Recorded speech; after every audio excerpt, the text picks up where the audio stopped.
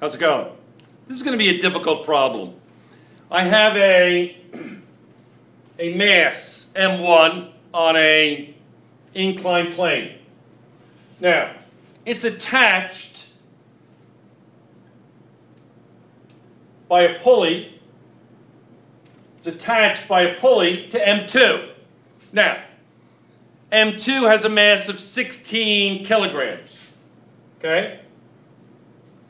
And that mass 2, that's 16 kilograms, is large enough to propel M1 up the slope. Now, M1 and M2 are connected, so they are a system. Right. So I need to know what my FT is. What's the tension in that line? Well, this is confusing. So we're going to sort of do it in two parts.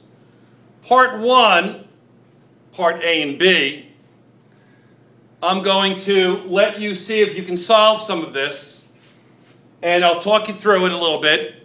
Then in part B, part 1B, I'll have some of the things filled in and see how we did, okay? So this is the key. I want to find, the first thing, what's the acceleration of this system? This is going to be going down. What's this, what is the system going to accelerate at? What is the system going to accelerate up the plane and down the side of the inclined plane? What's that system, M1, M2, what is it going to accelerate at?